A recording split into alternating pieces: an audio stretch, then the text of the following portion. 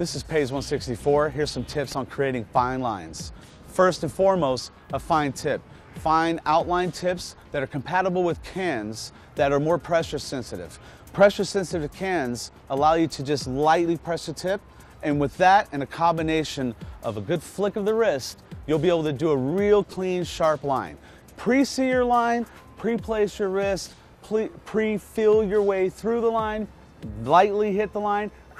It's as quick as that. If you're doing shorter lines, even more so that those pressure sensitive cans are going to work for you. If you find yourself with a piece that you're backed into a corner, you can also cut back into the outline with a fill-in or inner outline to make the line appear even thinner.